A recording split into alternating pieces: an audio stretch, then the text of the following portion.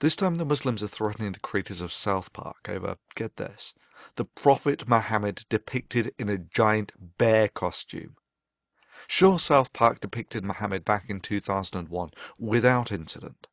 Then about 4 years later on came the Danish cartoon incident, where the Islamic nations decided that their Dark Age laws about anyone who draws the Prophet Muhammad should be put to death should be enforced on the rest of the world, and in the ensuing tantrum over 100 people died worldwide. Over 100 people died because of that. And now, seeing as South Park recently depicted Muhammad in disguise as a giant bear, they decided to oh so generously warn the creators of South Park that they will end up like Theo Van Gogh. You know, the unarmed guy who was cycling to work before he was shot 8 times, then stabbed and then had his head cut off, simply because he made a film critical of Islam. Bravo on a prime example of why your religion has no place in the first world.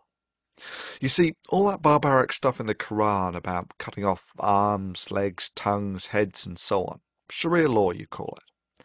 You know, all that stuff that you actually enforce in the Middle East about stonings and whatnot.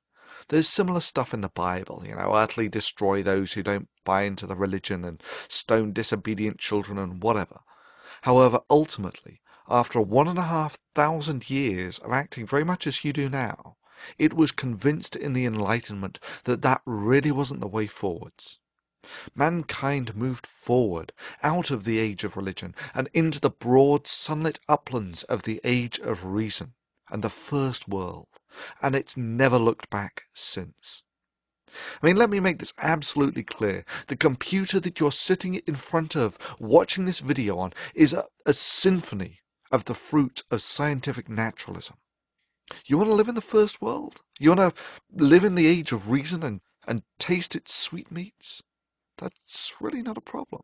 But like every other religion, you can check your Iron Age baggage at the door, or else go back to the Dark Ages and live in that time warp called the Middle East, where the only glimmers of lights that permeate that dark, dingy human backwater is what spills over from your enlightened neighbours who have not shackled their minds to ignorance. Your alternative is to fight. The only way the nation that has lived in the Dark Ages for 800 years can. By terrorism. We're commanded to terrorize the disbelievers. And this is a religion, like I said. We're commanded to terrorize the disbelievers? The Quran says very clearly in the Arabic language, Turhibuna. This means terrorize them.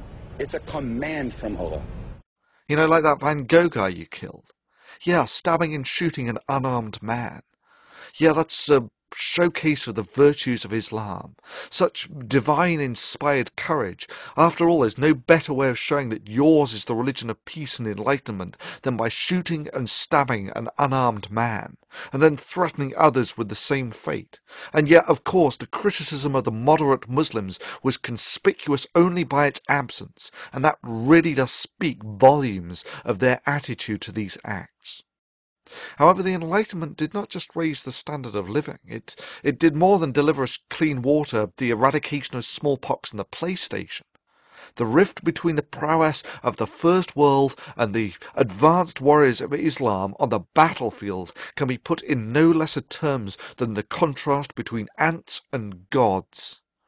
Those of us who have lived in the age of reason understand that with great power comes great responsibility, and that the power of the age of reason must never be allowed to fall into the hands of those from the age of religion. For there is no doubt in my mind that if such power were delivered into the primitive hands of a theocracy, that genocide of the infidel and doing Allah's work would be synonymous terms. But let's say that all your box cutters and shooting and stabbing unarmed filmmakers, you managed to actually threaten the enlightened world. And I mean threatened beyond crashing a few airliners. Your only achievement will have been to have awakened a sleeping giant and to have filled it with a terrible resolve. If you're going to pray to Allah for anything, beg him that you never meet the giant in such a mood.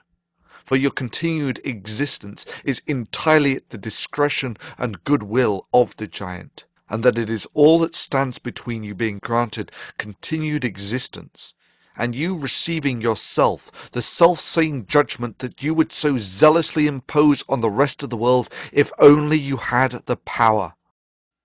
So it comes down to the question of your vicious and petty threats against a cartoon creator.